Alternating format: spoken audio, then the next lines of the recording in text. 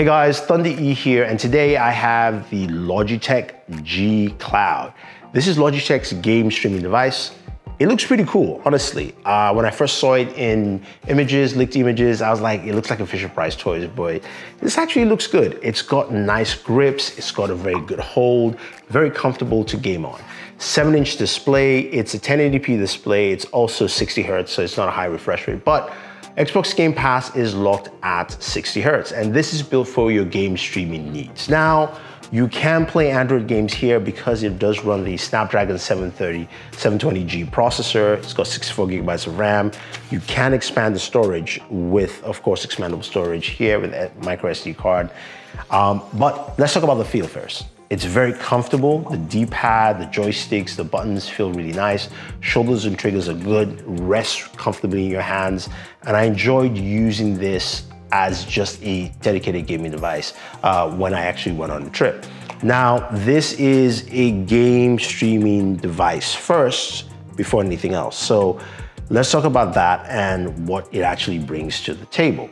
So you've got two menu UIs. You can switch to tablet mode, which gives you like a standard Android tablet, running Android 11, or you've got this new gaming UI, which I do like, where you can cycle through your apps. There's also, of course, shows you all the apps you have. You can pin apps to the front to quickly access. The one thing I'll mention is that switching between apps in this mode, you have to end one app to go into another. Whether you're going from Facebook or whether you're going from game to game, that's just the way the menu is set up.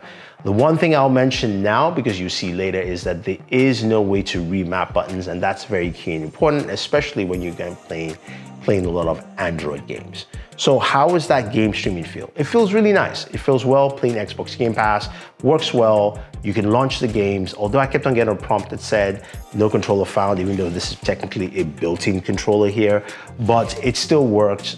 Forza played well, Halo played well. Again, you're only limited here to your Wi-Fi connection, how fast it is, but I really enjoyed it and it was very comfortable.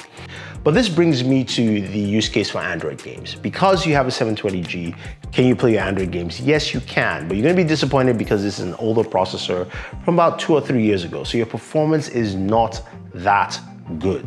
You're not gonna be the highest performance. And when you look at where the price point is, because I haven't mentioned it yet, this device is priced at $349. So you have to start doing the math. What am I getting for $349 for a dedicated game streaming device? Now, yes, you can stream Xbox Game Pass, you can stream directly from your PC with Steam, and you can play local Android games. So how is that Android game experience? So most of my games, I couldn't max them out like I can do with other devices, even within this price range.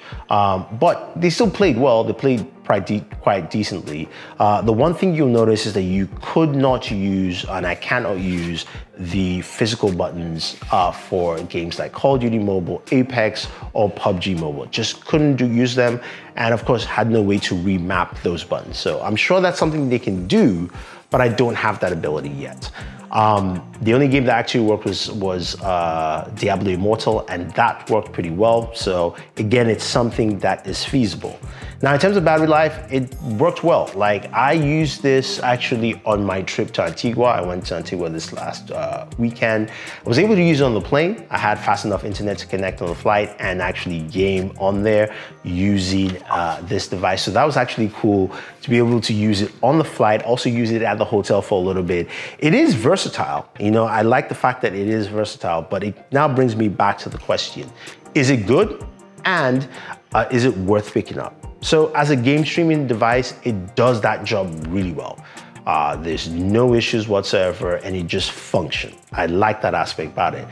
But as an overall gaming device, especially playing Android games, I felt it lacking because I look at that price point and I go $349 versus just me using my smartphone. Now, my smartphone could be at different price points from all the way from $300 all the way to $1,000, depending on what you have. But you can always do that on your device, and you can get like a gaming controller, whether it's the Xbox controller, a Razer controller, or Backbone if you have an iPhone, and you're good to go. So I still am not convinced as to why I need to pick this up. Plus, at that price point, I can get a Nintendo Switch, and I can also get an extra controller, again, like the Razer controller, so I can get more for what I'm paying for and still play what I want to play? That is the question, and that's where I think Logitech has not convinced me yet with this device. Hopefully they can improve it, especially with a future model. But I think where this stands now, this is probably a device that you should not pick up unless you're getting a really good deal. Honestly, it just doesn't fit the price momentum for me. I wish it was priced probably at around maybe $150, $199, a little bit more convincing, but right now it's just not there. But in terms of gaming though, it does play those games pretty well. The games function, especially your game streaming games, function well. It's just that when you're playing your Android games, you're pretty much using the screen all the time. And again, in this landscape mode, it just feels too wide, too big, doesn't work. Or you can just pick up an Android laptop for cheap. Anyway, guys, let me know your thoughts. What do you think about the Logitech G Cloud? Do you think it's worth it at $349? Or do you think, nah, I'll pass, I'll wait for something else, or hopefully the price drops? Let me know your thoughts, leave them down below, and go ahead and check out our next video because we have some awesome stuff for you on the channel. It's Thunder saying thank you, and always enjoy your entertainment.